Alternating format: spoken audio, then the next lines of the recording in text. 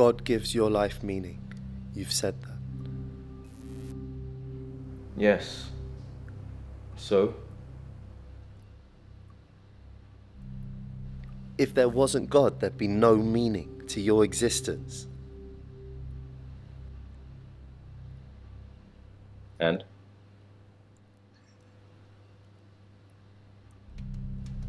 So does God have a higher God to give his existence meaning?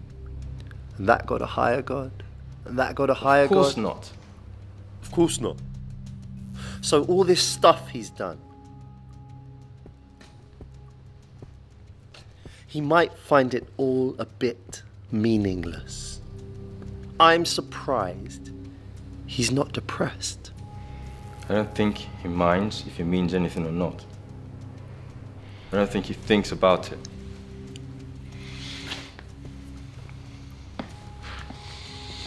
So why do you think about it? Well, I'm not God, am I? But I don't mind not meaning anything. Does that make me God?